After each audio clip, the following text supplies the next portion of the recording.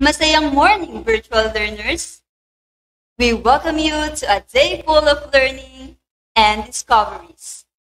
I am Ma'am Roxanne Bautista, your resident science teacher. For our objective in today's lesson, you, the student, shall be able to describe the feedback mechanism involved in regulating processes in the female reproductive system. In your previous science lesson, the hormones estrogen, progesterone, together with the luteinizing hormones and follicle-stimulating hormones were briefly introduced to you. In today's discussion, you will learn more about the role of these hormones involved in regulation of the menstrual cycle and the preparation of the female body for conception and pregnancy. What is menstrual cycle? The menstrual cycle is the monthly cycle of changes that happens in the female reproductive system. Each menstrual cycle lasts roughly 28 days and begins at puberty. The entire duration of a menstrual cycle can be divided into four main phases. The first phase is known as the menstrual phase, followed by the follicular phase. Third is the ovulation phase, and lastly, the luteal phase. Let us first discuss the first phase, which is the menstrual phase. The menstrual phase is the first stage of the menstrual cycle. It is also when you get your period.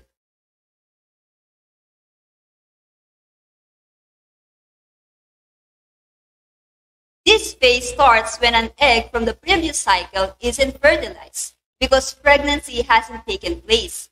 Levels of the hormones estrogen and progesterone also dropped. Here, the uterus sheds its inner lining of soft tissues and blood vessels which exits the female body from the vagina in the form of menstrual fluid.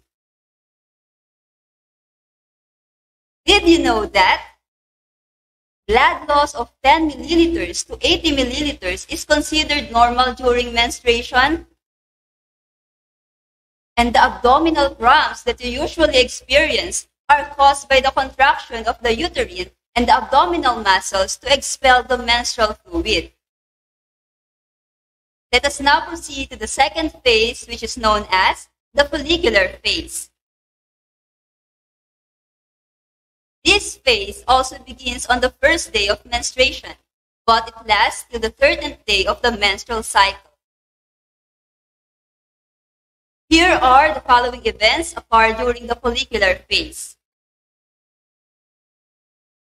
It starts when the hypothalamus sends a signal to your pituitary gland to secrete a hormone that stimulates the egg cell in the ovaries to grow. One of these egg cells begins to mature in a sac-like structure called follicle. It takes 13 days for the egg cell to reach maturity. Remember that while the egg matures, its follicle secretes a hormone that stimulates the uterus to develop a lining of blood vessels and soft tissue called endometrium.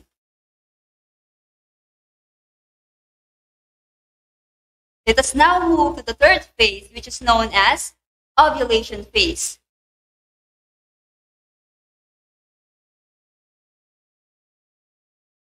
The ovulation phase starts when rising estrogen levels signal the pituitary gland to release luteinizing hormone. Luteinizing hormones will then stimulate the process of the ovary releasing a mature egg. This process is called ovulation. During ovulation, the mature egg travels from the ovary down to the fallopian tube and into the uterus. At any time, during the egg journey, sperm can fertilize it. Take note, ovulation happens at around day 14 if you have 28-day cycle right in the middle of your menstrual cycle. It lasts about 24 hours. After a day, the egg will die or dissolve if it isn't fertilized. The last phase of the menstrual cycle is known as the luteal phase. This phase begins on the 15th day and lasts till the end of the cycle. Here are the following events occur during the luteal phase. Remember that the egg cell released during the ovulation phase stays in the fallopian tube for 24 hours.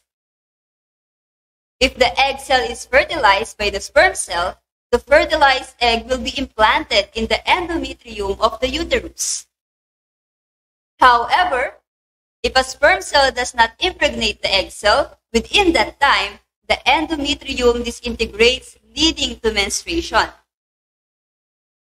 Here, both estrogen and progesterone levels will also drop, which will mark the beginning of the new menstrual cycle. The same hormones that control female puberty also control the menstrual cycle. This diagram shows how hormones control the menstrual cycle with negative and positive feedback. But before that, let us first discuss the meaning of feedback mechanism. When we say feedback mechanism, it is the process through which the level of one substance influences the level of another substance. It could be a positive or a negative feedback. In positive feedback, rising levels of hormones feed back to increase hormone production. Meanwhile, in negative feedback, rising levels of hormones feed back to the hypothalamus and pituitary gland to decrease the production of hormones. Here's an example of negative feedback. The follicle-stimulating hormones stimulates the ovaries to release estrogen. High levels of estrogen then prevent the further production of the follicle-stimulating hormones.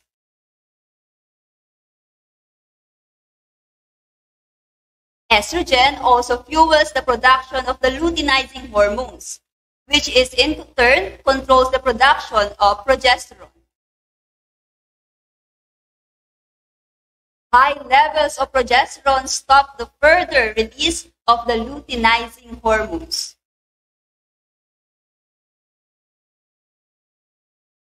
Remember that the menstrual cycle includes a menstrual phase, a follicular phase, ovulation, and a luteal phase. Changes in the level of 4 hormones such as estrogen, luteinizing hormones, follicle-stimulating hormones, and progesterone occur during the menstrual cycle. And to summarize our lesson for today, let's have an activity. It is entitled Fact or Bluff. You will answer fact if the statement is true and bluff if it's not. Without further ado, let's start. For number 1, the menstrual cycle is the weekly cycle of changes that happens in the female reproductive system. Is it a fact or a bluff?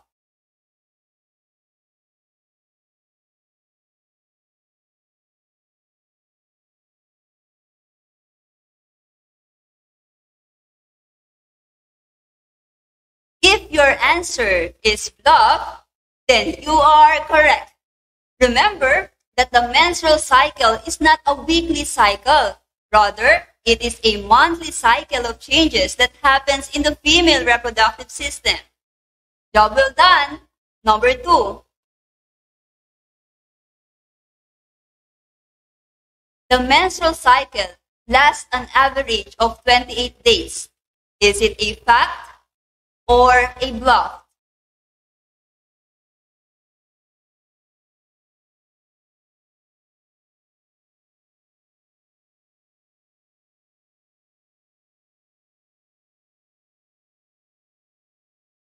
If you answered fact, then you are absolutely right. Let us now proceed to question number 3. During ovulation, the inner lining of the uterus, also known as endometrium, flows out of the body through the vagina. Is it a fact or a bluff?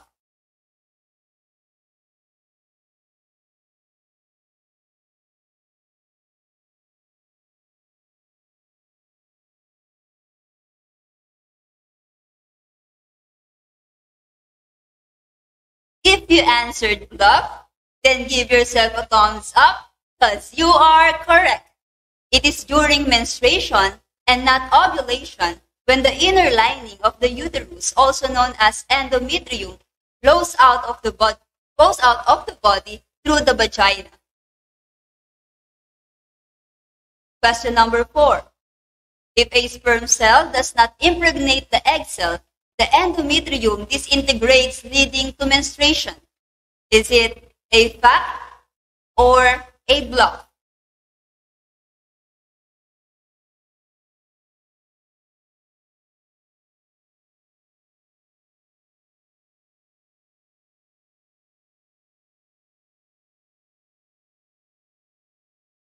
If your answer is fact, then you are absolutely right. For the last question,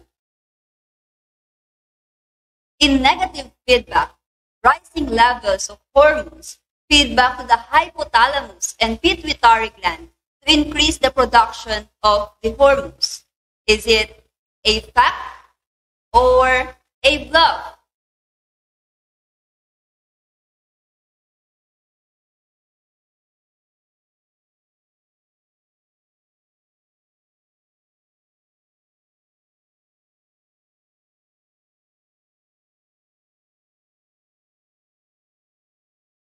If your answer is bluff, then job well done, because you are correct.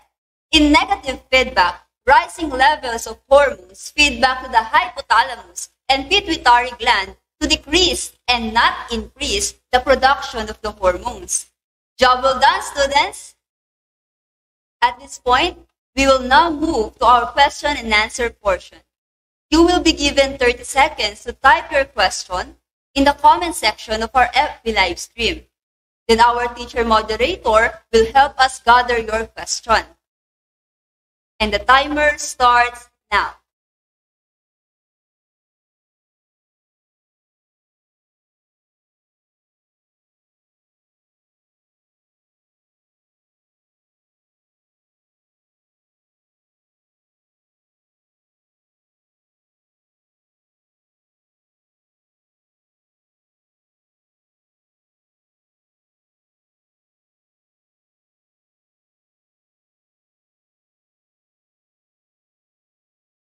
Okay, time's up.